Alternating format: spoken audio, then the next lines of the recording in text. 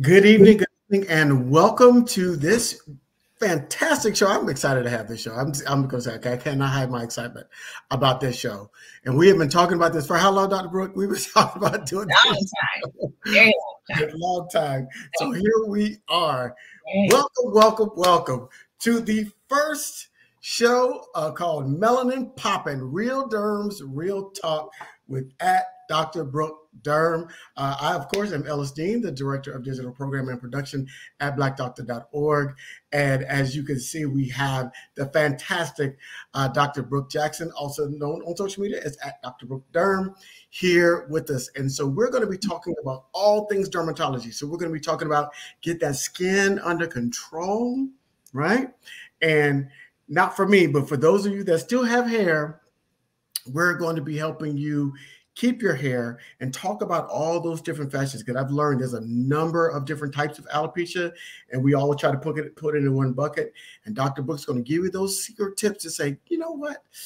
You need to get it diagnosed before you just start trying all these different products out there. So I've learned that much, enough to be dangerous. But before we get into all of that, and tonight we've got a great show on hyperpigmentation. So I want you to stick around about that. And we're going to talk about what it is, how to deal with it, all the stuff about hyperpigmentation. So I want you to stick around for that. But before you do, number one, you know how we do it here. First thing I need for you to do is let us know where you're watching from. That means you got to drop your city in the comments. We need to let us know. Give your city a shout out, city and state, or country if you're watching us from another country. Number two, if you know somebody that would want this information or need this information, share this on your page. Tag a friend, let them know, hey, we're here. We've got a dermatologist that's going to give you all that you need right here on BlackDoctor.org. And number three, if you have any questions, and I'm sure you do, because you're talking to a dermatologist, you have any questions about tonight's topic or anything dermatology related, drop those in the questions in the comments as well. If we can't get to it tonight, what we'll do is we might make a whole show out of it, right? If it's something that we feel like everybody can use, we might just make a whole show out of your questions. So get your questions in tonight, because we want to make sure that we're answering all your dermatology questions. And I'm so excited about this, because every time we did a show, and Dr. Brooke knows it because she's been our go-to dermatologist. Every time we would do a show on dermatology, it would just explode. We'd have such a great time. I think we did something on alopecia after the slap at the Grammys. And we've done a ton of shows, and every time they do so well. We did something earlier this year in January for our State of Black Health, and that was a fantastic program. And so we said, let's finally get this going. So I'm so excited we got this. So as you can see, I'm brimming with excitement to get this done. Thank you for getting your comments coming on, but I'm going to shut up and welcome Dr. Brooke. How are you?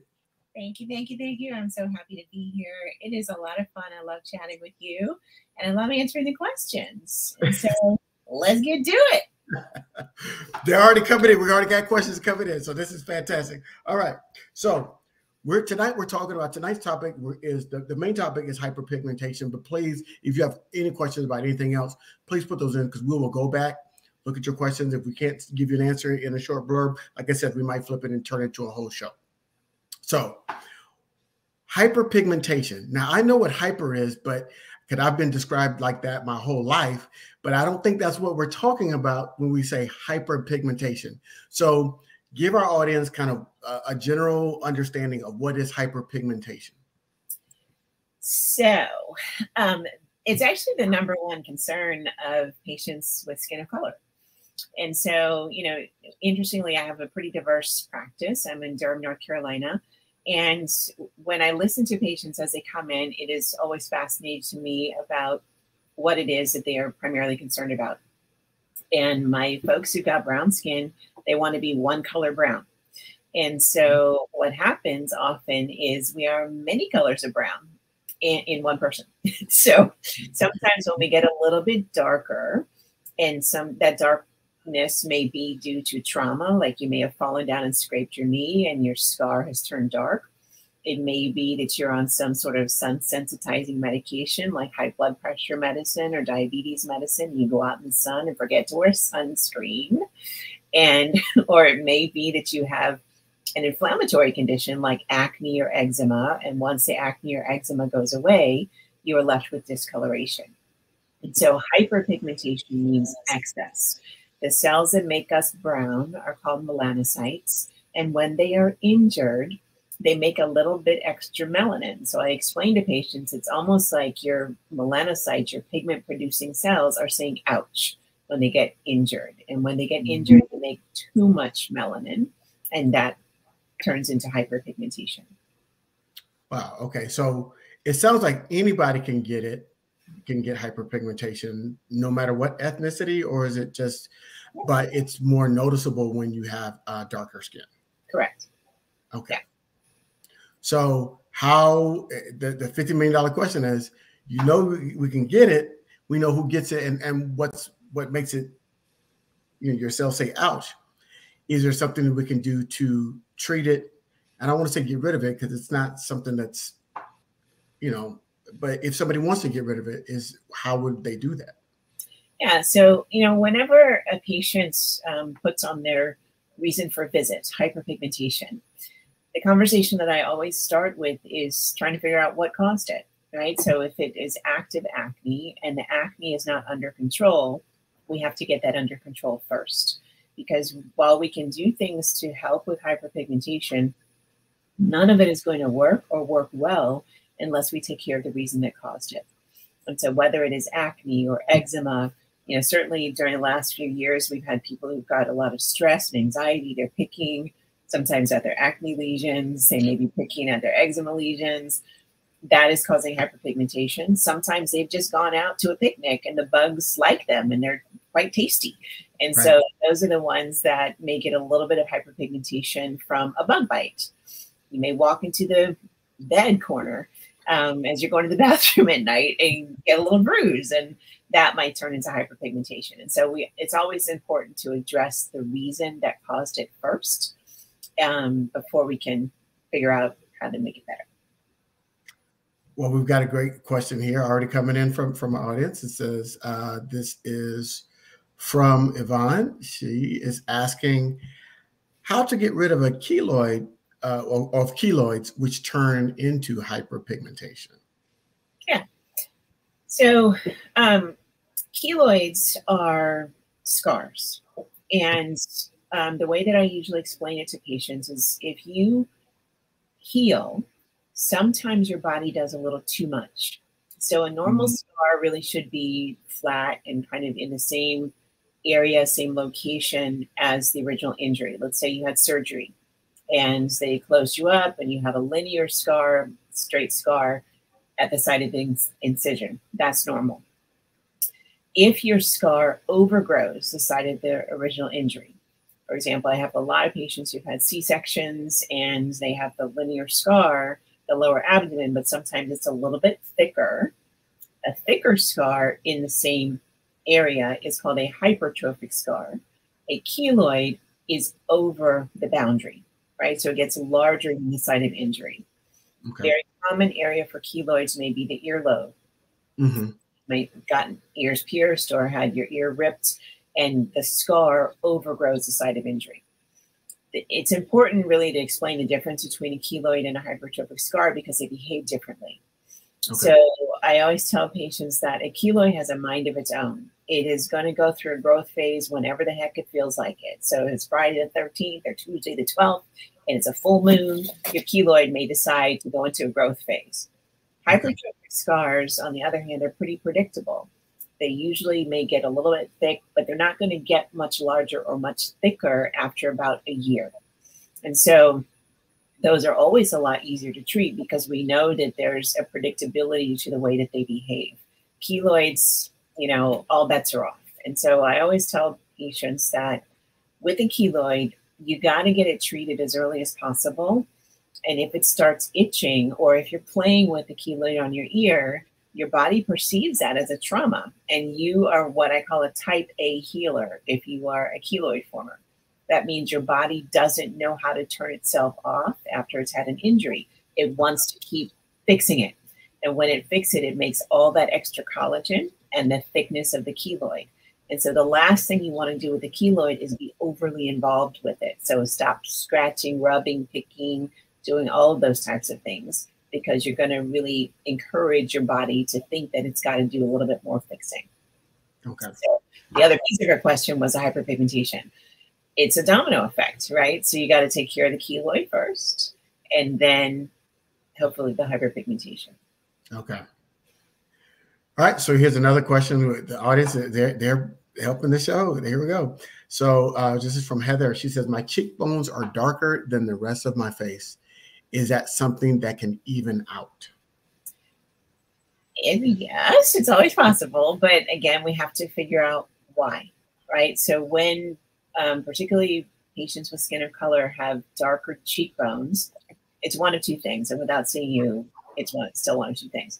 So sometimes the skin is a little thicker, almost velvety, and that condition is called acanthosis nigricans. And so often we will see a little bit of this discoloration and thickening of the skin on the cheekbones, sometimes on the back of the neck, sometimes on the knuckles.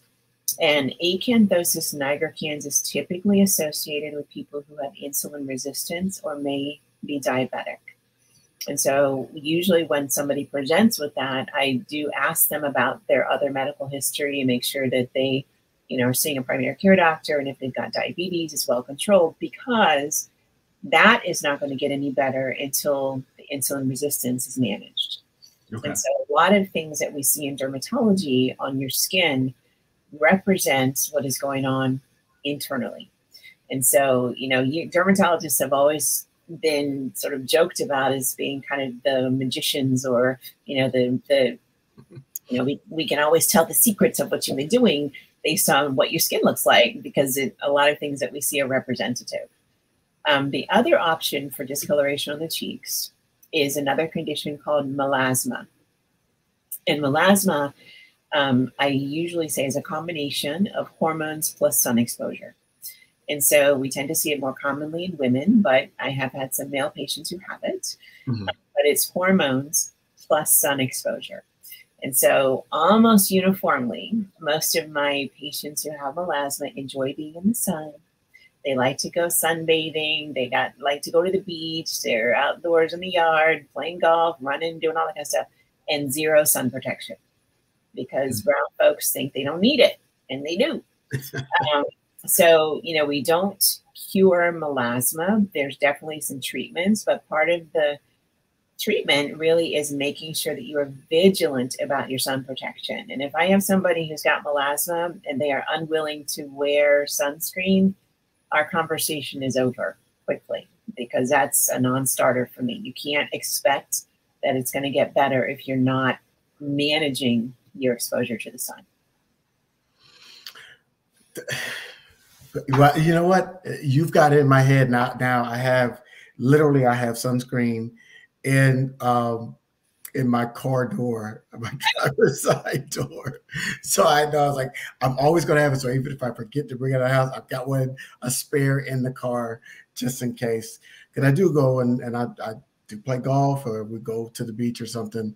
And I was like, I got to have that sunscreen. Dr. Brooks been in my head about Black folks and sunscreen. So that is fantastic. So there's some great questions that are coming in, but you brought up a good point during your answer. So I want to address that. Other conditions that can impact the skin, right? And so you talked about diabetes, and I think sometimes people are thinking about their skin as separate from those other conditions like hypertension and diabetes and whatnot, and those things. But your skin is your largest organ, and it's going to reflect what's going on, really what you're putting into your body and what's going on inside your body. So help people understand the relationship between skin problems and other conditions, health conditions, that could be impacting them. Yeah, I mean, just as you mentioned, skin is our largest organ. And so, one of the conversations that I've had on repeat really for the last 3 years during the pandemic is talking to patients about the fact that skin, not only is it your largest organ, but it is an immune organ. And so if anything ever affects your immune system, it's no surprise that you're going to have some skin problems, right? So if you are stressed, exacerbated by, your immune system, no surprise your acne might get worse, your eczema may get worse. with a lot of patients who've had COVID or even a COVID vaccine, all of those things tend to be an insult on our immune system. No surprise, we have some skin manifestations of that. Right. So with diabetes, absolutely. High blood pressure, not per se, but for people who have poor circulation, we can end up getting varicose veins. We can end up getting some hyperpigmentation on the lower portion of the shin.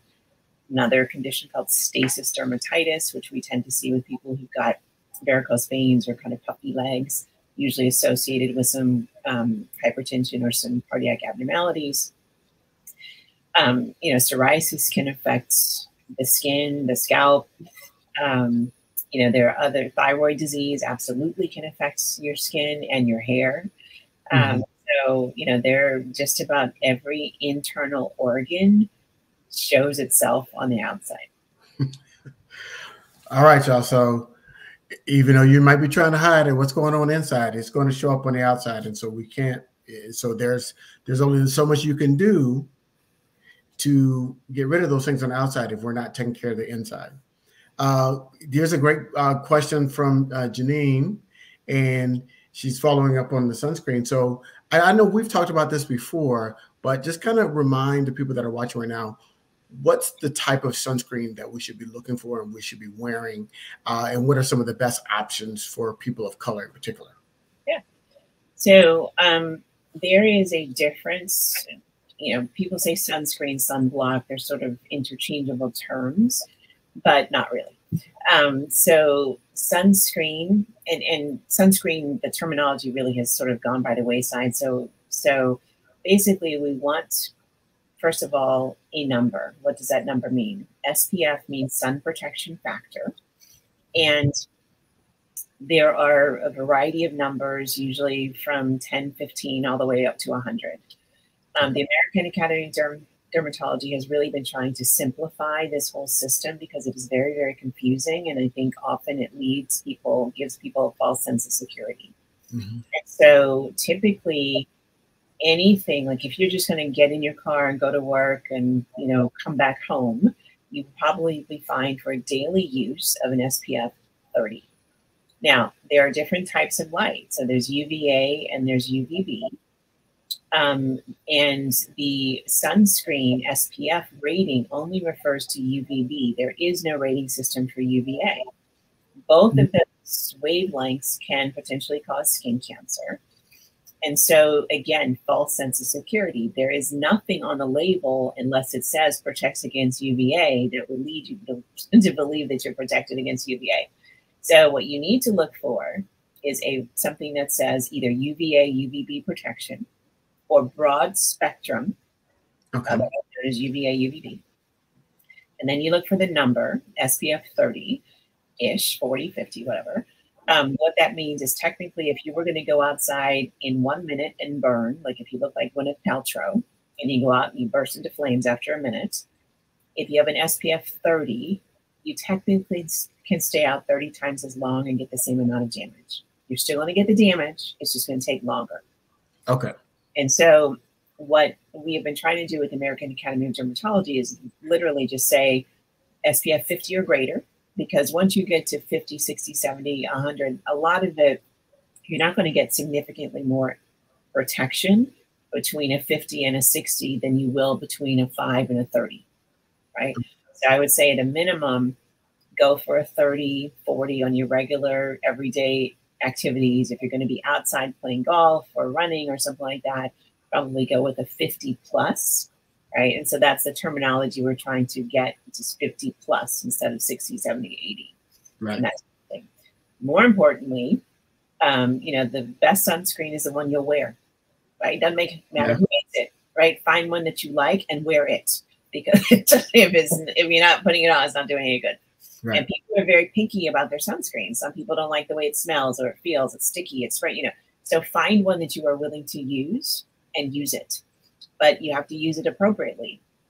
And so if you were going to go outside in t-shirts and shorts on a summer day, you need to use about a shot glass full of sunscreen to all your sun exposed body parts, because that is what was tested in the lab to give the SPF rating of SPF 30. So if you get up in the morning and you're all proud of yourself that, yay, I put on sunscreen. I'm like, well, how much did you put on? No, like this much. You don't have SPF 30 protection. You have probably like SPF 2. Right. Okay. Put on enough. And then the second piece of it is you have to reapply, because no matter who makes it or how much you pay for it, it's only good for about 2 to 3 hours. And so whatever you put on in the morning, if you then decide to go meet your friend at the outdoor cafe for lunch at 1 o'clock, you have nothing. It's gone. All right. And then you play golf at 6 o'clock, you still have nothing. So you have to reapply every 2 to 3 hours. And so, you know, for people who may go to the beach for the weekends, I'd say look at the bottle. If your bottle has 8 to 12 ounces, that bottle should be empty by the time you come home on Monday. All right. So y'all having that sunscreen bottle you've been riding since last summer. No. Unless you've been inside more often. So I learned the reapply thing, and I'm proud of myself. I did reapply when I was on vacation recently, and very, very hot and outside a lot by the pool, and did some reapplying. I said, Dr. Brooks said reapply. So about 2 or 3 hours, I reapplied. Probably should have gone a little bit higher. I think we were using a 30. Probably should have used the 80. But yes, look, some is better than nothing. And for men that are in the same condition, you have to use the top of your head, because that's a extremely sensitive area, and it will burn faster than other body parts. So, Janine, thank you for that question. I don't know what this is, so I'm assuming that you do. Shakira is asking, what can help with sun eruptions? So there are a few eruptions that are associated with sun exposure. One of them is called polymorphous light eruption, PMLE. And usually, the complaint that patients will come in with is, whenever I got in the sun, I get a rash. Or some people say I'm allergic to the sun. And the short answer is there's nothing that you did to make that happen. Mm-hmm. Often, interestingly, these are people who also enjoy being in the sun. Like a lot of people who are runners or swimmers, like they end up with this rash. But we treat it symptomatically. So it's not dangerous. It's not going to affect your overall health, but it can be problematic and irritating when you want to be outside and you get rashy. And so typically I will tell those patients to take a non-sedating antihistamine before you're going to be outside. Absolutely be vigilant about your sun protection. And the sun protection starts with your clothing, right? So there's a lot, even just putting on like a cotton t-shirt, that's about an SPF 4 or 5. So, if you're not one to wear sunscreen, I will try and convince you to become one. But if you refuse, then let's start with the physical protectors, like the hat, the sunglasses, the longer sleeves. All of those things can be very, very helpful too. Okay. So Heather is asking, the front part of my scalp is flaky and dry, and even oil dries it out. So what can we do to help Heather? We get into that hair. It kind of depends on what is happening, but often when there is flaking along the frontal hairline of the scalp, sometimes in the eyebrows, sometimes on the sides of the nose, that is a condition called seborrheic dermatitis. And seborrheic dermatitis is absolutely made worse by any kind of stress. We do tend to see it more commonly in change of season and more commonly in colder weather. I live in North Carolina now, but I lived in Chicago for a long time. And seborrheic dermatitis season basically coincided with pulling out that winter coat. And so the theory is that it is due to overgrowth of yeast. And so that's one of the reasons why the treatment often involves an anti-yeast shampoo. Mm. That said, I always tell my brown folks with curly hair, medicated shampoos can be very drying. So, you're trying to use a medicated shampoo to take care of your dry, flaky scalp, but then you're causing it because the medicated shampoo is too dry. And so you have to manage that with, doing a first shampoo with a medicated shampoo if you need it, and then following it up with whatever else you would normally use for your hair. I would also suggest sometimes you actually do need a prescription to apply to the hairline as well. Absolutely. And I'm just going to say at this point, understand that this is just general information. So anything is not supplant. If you're already seeing a dermatologist for treatment, go with your doctor's recommendation. You can have a conversation about what Dr. Brooke is saying today, but do not just automatically start changing or stop any treatments that have been diagnosed or are being treated. So this is informational. This is kind of generally informational, but if you want something more specific, you're going to have to set an appointment with a dermatologist to get that specific. So I just want to make sure that we've got that. One thing you mentioned that I want to make sure as we're getting through this show, everybody, thank you all for the questions. Keep them coming. We love it. But you mentioned the changing of seasons. And I know that is like we're getting into spring now, coming out of those winter months. And when the weather changes, it has a different effect on our skin. What should we be doing as the seasons change in order to maintain our skin regimen? And I know that that's a kind of a broad question because that's individually defined, but how should we be changing that regimen in order to match the change in the weather? Like summertime is hot, it's humid. That affects our skin differently than that cold, lack of humidity in the wintertime. Yeah. So a lot of that depends on where you live, right? So, I lived in Chicago for 10 years and the seasons are very, as the Tyrans say, dramatical. And I live in North Carolina now, and it is a version of hot and humid absolutely during the summer. Same thing in Atlanta. Mm-hmm. And not so dramatic in the winter. Right. So, and somebody who lives in a place where the weather is pretty stable, maybe like Los Angeles, you don't really need, you don't have too many seasons. You have like one. Right. So those folks can probably get away with one set of products. I usually tell patients to match your products to your wardrobe, not color coordinate. What I mean by this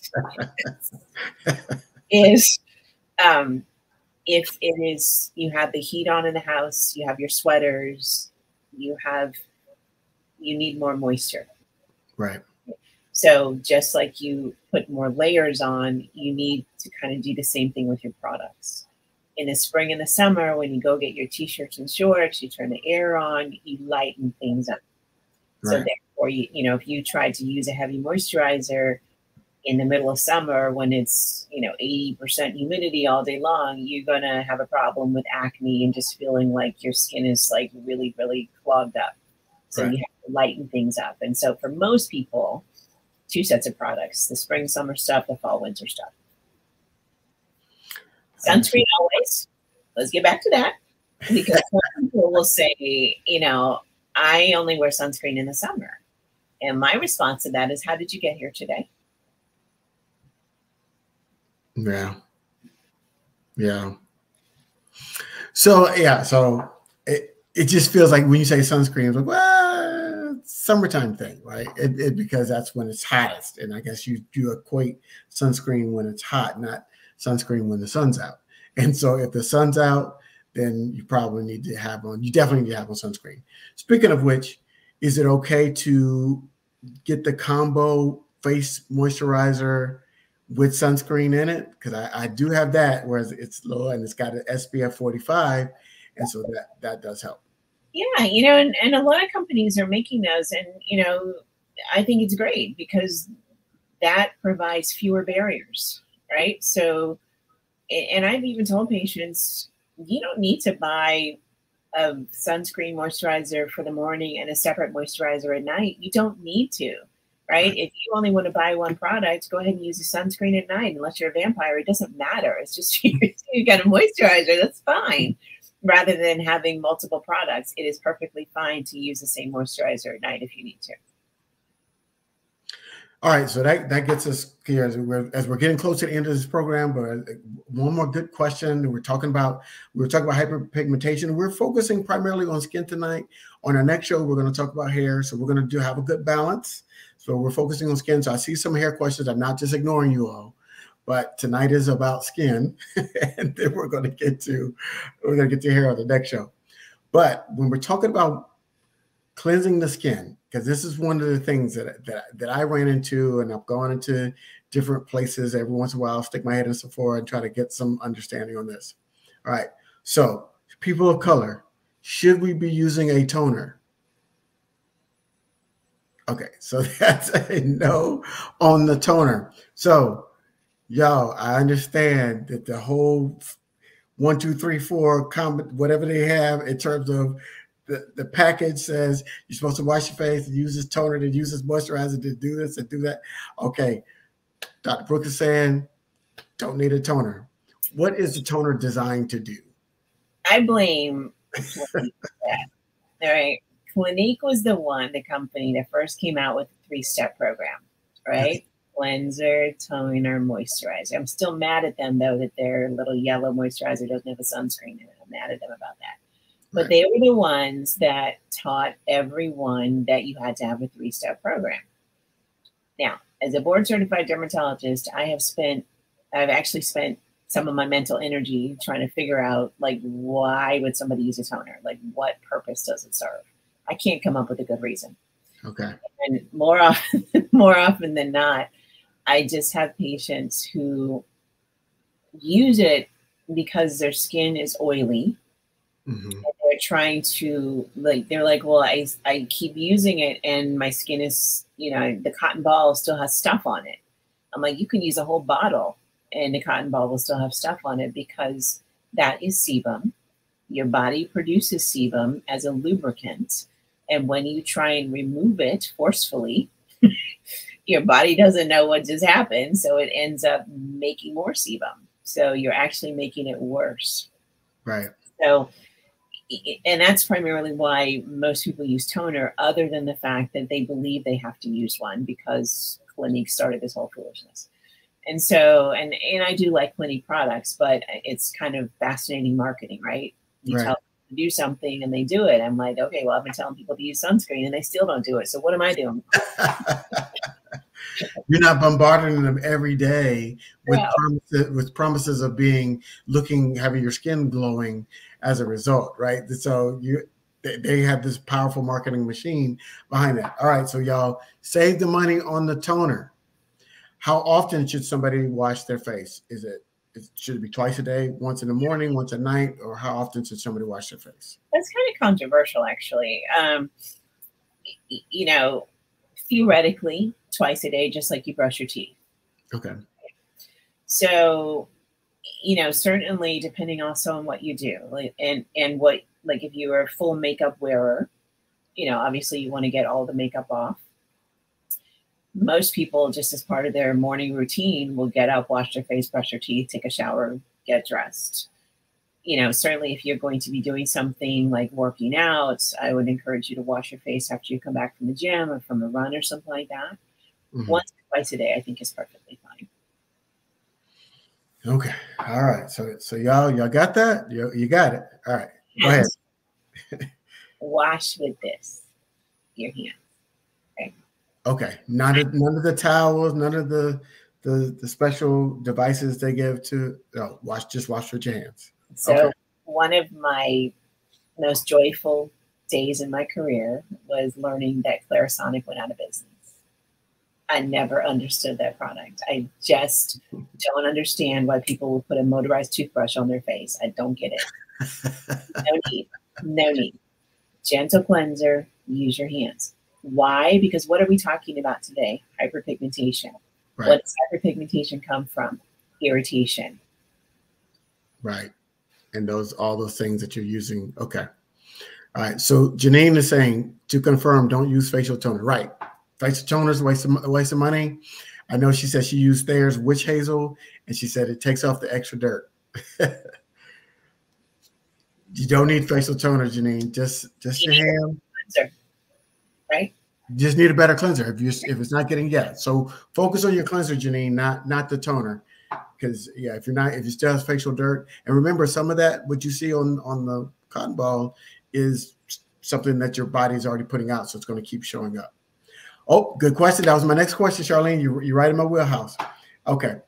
Should we exfoliate? Should we be using that scrub, that rough scrub that's supposed to pull off all that dead skin? Should we be using that, particularly people of color? Yeah, I will tell you personally, also not a fan, right? So I will use a scrub periodically, personally, like on my elbows, knees. I have never exfoliated my face. And what I find too is patients misuse them, right? You're scrubbing too much. Right. You're trying to scrub the acne away. You will never scrub acne away. That's not how it works. You need to get your acne treated, but you can't scrub it away. They're trying to scrub the hyperpigmentation, but you end up causing more hyperpigmentation. Right. And so if you wanted to use an exfoliant, I probably would not do it frequently. Like, you certainly don't need to do it every day. Once a week may be fine. But, the other issue is, first of all, why? Why are you doing it? Are you doing it because you feel like you have a lot of excess dry, dead skin? Well, then let's talk about why you have that, right? Do we need to talk about the other products that you're using that are drying your skin out? Do we need to talk about the fact that you may have a thyroid problem or vitamin D deficiency? Let's fix that, because exfoliant is never going to fix that. And so, or do you have seborrheic dermatitis? All that flaking, you can't scrub that away. It's going to come right back. And so trying to figure out why you are doing it and what you're trying to achieve by that. Yeah. All right. So now I do like when they put the scrub when I get my feet done. So I'm going to keep getting that. But scrub is fine. Okay. Crusty feet, not cute. Okay. Just we can show about crusty feet too. Eddie Murphy here. and then and I went to a restaurant and they had a salt scrub for your hands to when you're washing your hands, and that felt good. My hand felt really soft after that, but it's not something that we should be doing, particularly on our face on a regular basis. So so Tanya wants to, so this could be the last question because we go all night with this. So Tanya's asking, she said, please settle the argument. All right. So should we use a washcloth or not? I say yes as a Black woman. Change with every bath or shower. Should we be using a washcloth when we bathe? It kind of depends on what we're washing. So just a general outside of our skin. Yeah. We're taking a bath, taking a shower. Should we use a washcloth? Yeah, below the neck. Below the neck. Okay, got that. Now, if we're washing our unmentionable areas, should we use a washcloth or should that be changed out often? Okay. All right. So Tanya, washcloth, yes. Changing with every bath or shower, that's. Now let's talk about the nipples for a minute. Okay, because it's skin, right? So we take care of that too. Right. So you also don't want to scrub too much down there either. Okay. Right. And that is a whole other conversation, a whole other show about. We did a whole other show about what is happening down there. Right. People will try and scrub things away that, again, will never be scrubbed away. Right. But you do have to be careful.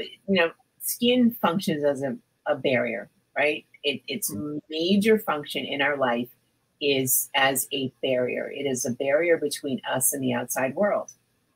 And it prevents viruses and bacteria and all of that from entering our system. And so when we irritate or break our barrier, we are putting ourselves at risk. So at some level, we often get in our own way. So, nature, God, whomever you believe in, did a good job of making us. We just need to kind of let that happen instead of trying to get in our own way about exfoliating the skin, because the skin is there for a reason. Yeah. So it sounds like your best skin products are the foods that you put in your body, right? And how and how you, so that's number one. Also, a good SPF sunscreen will go a long way in terms of protecting your skin. Hyperpigmentation has to be diagnosed because everybody's body is different, but it's some damage that has happened, and then how your body responds to that damage could cause some hyperpigmentation. But there's also hyperpigmentation that's related to diabetes, right? And so if your diabetes is not well controlled, you can buy all the products in the world, hyperpigmentation is probably going to come back. We touched on keloids a little bit tonight. We might need to revisit that in terms of how to get rid of keloids, but your body is over responding to some sort of damage, injury, trauma that has happened, and that keloid is a result of that. And so continuing to mess with it, touch it, trying to get rid of it is actually having the opposite effect. It's going to increase that opportunity. I did want to ask about, because I know beards are back in now, but there's a lot of products that I've seen across the sphere of social media trying to help men grow that thicker, fuller beard, and how good those products are. I don't know. I've tried one or two and they have had little to no effect, because I'm assuming it's because your beard is based on how many follicles that you have on your face, and no amount of product is going to create a follicle in an area that doesn't have any. Is that correct? Yeah, I mean, kind of for the same reason that people, a lot of women want to grow hair down their back, right? So, and we can talk more about this when we do the hair show, but there are 3 cycles of hair growth that are really of predetermined length. We have a growth phase, a resting phase, and a transitional phase. And the growth phase is different for different areas of the body, and it's different for every person. So, for example, the growth phase of your eyelashes may be 2 weeks. The growth phase on your scalp hair for somebody who has like shoulder length hair may be 2 years, right? And so that is one of the reasons why your eyelashes are never going to reach your chin, right? The growth phase is predetermined. There's nothing you can do that's going to make it that much longer. Latisse and all those types of things will make it a little thicker and a little bit longer, but you're never going to have to shave your eyelashes. Right. But for people who are focused on, I want to grow my hair all the way down my back, that may not be in your cards, right? And we all know people who just for whatever reason can never grow hair past their shoulders. Things change, especially as we age, and your health conditions may change, but the growth cycle of your hair, you can't change that. And so, what you want is healthy hair, but that doesn't necessarily mean, there are plenty of people who've got very, very long hair whose hair is dry and brittle and looks terrible, right? So, working on what you have been given and making sure that it's the best that you can make it, and versus what someone else was going on over there. Right. Over there. Yeah.